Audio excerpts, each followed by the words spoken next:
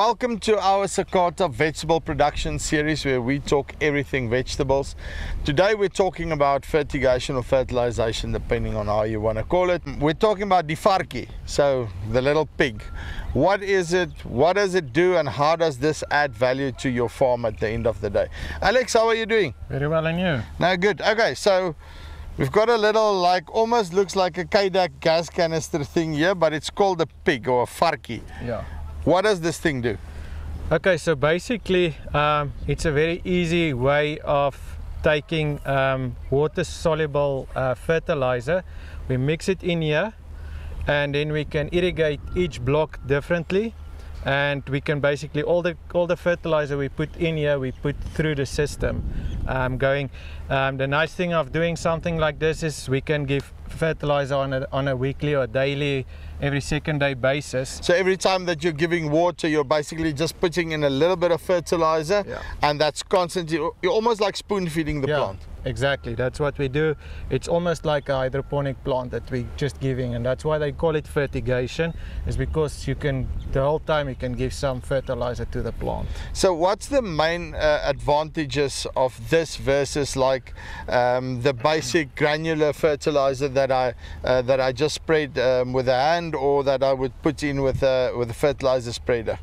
Okay, with this system, basically what it comes down to, with granular, you can burn your plant very easily. The kernel can fall anywhere.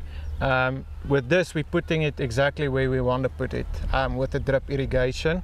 And in years when we have a lot of rain and you basically leaches most of your nutrients out of the soil, we can constantly give nutrients to the plant. Even in very rainy weather and very wet soils, we still can give fertilizer to the plant.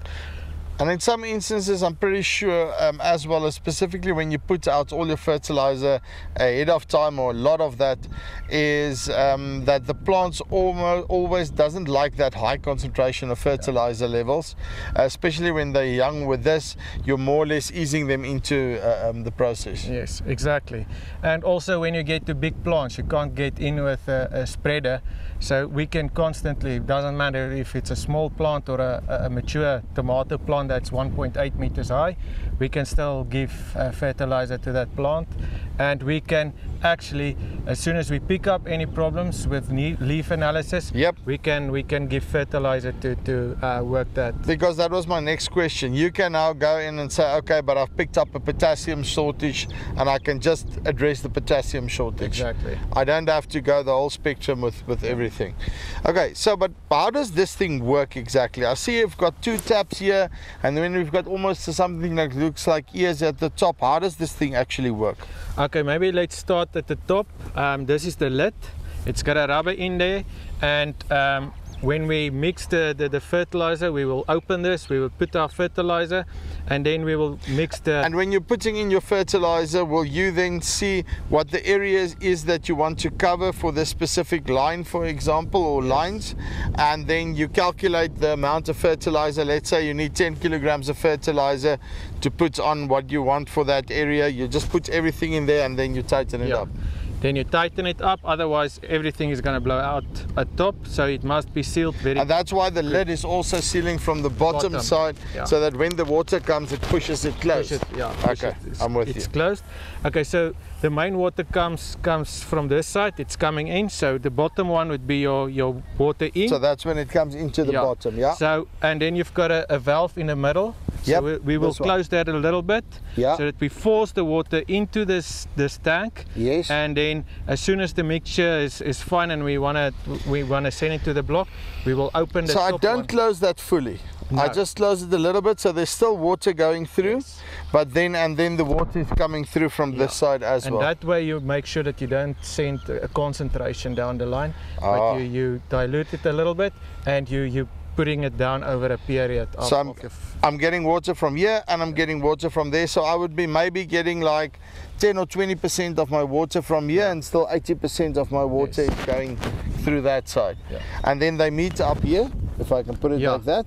So they meet up there, and then from here onwards I've got water that's full of fertilizer that basically goes to the plants.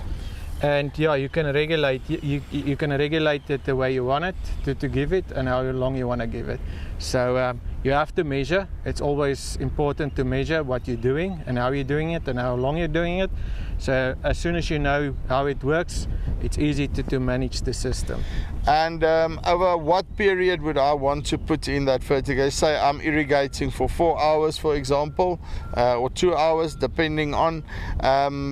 Would I just use that whole 2 hours to basically get all my fertilizer in? Yeah, so then you would let your outflow be very slow to make sure for that 2 hours that you're going to irrigate, that's the time it's going to take for this whole mixture that's in here to be put down on the block. And I don't want to have that concentrated fertilizer, because then I burn the plant as well. I can burn the plant potentially as well. Yes.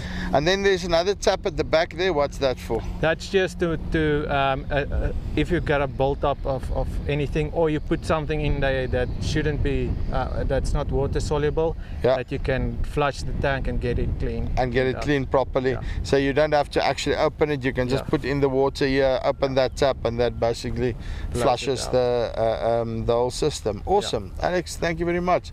Right, so now you know how the varkie, or the pig, works. It's one of those tools that not everyone knows about it, but it just makes your life so much easier, specifically when you've got drip irrigation or irrigation in, and you're able to just give the plant whatever it needs when it needs it. So yeah, if you haven't got one, get a varkie. So that's it from our Sakata Vegetable Production Series. If you've got any comments, questions, put them below. Also, there will be a link on top or below, depending on where you're watching. Don't hesitate to get in contact with Sakata. Till next time, cheers.